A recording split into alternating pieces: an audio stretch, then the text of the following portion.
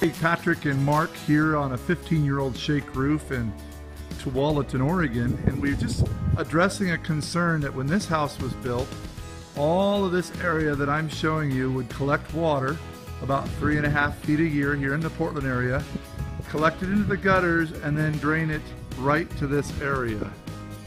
Lots of people wonder, why am I replacing the shakes in a drain area? And it's because it receives 3 to 10 times the amount of volume of water flow just in this small drain area as that gutter comes and dumps onto the roof.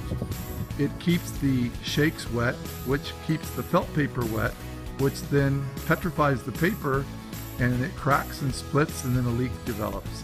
So sometimes on homes as they age, you'll see these areas about 2 or 3 feet wide all the way down from that gutter to, from that upper gutter to the lower gutter, get replaced. And so this is a short explanation on why that happens.